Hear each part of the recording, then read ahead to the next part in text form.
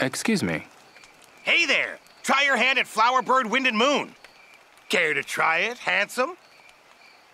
I just have a question. Aw, why so serious, buddy? I hear those thugs caused some trouble. You're telling me? It was awful! What happened?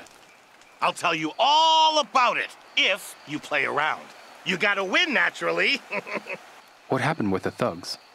They came in here, busted everything up, and stole my money. I've lost a fortune. I'll make this right. I promise. Tell me more. All right, might as well. Two of them came here that night. One was a big, long-haired guy. The other had his head shaved, showing off his spider tattoo. A big long-haired guy and a bald man with a spider tattoo on his head. Got it. They kept threatening me, asking where the stonemason lives. I tried to act tough. Told them to have a look around the village square so they'd buzz off.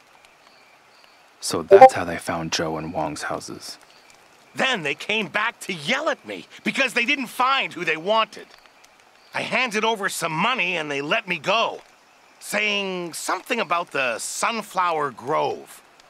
The Sunflower Grove. Got it. Thanks. That's a huge help.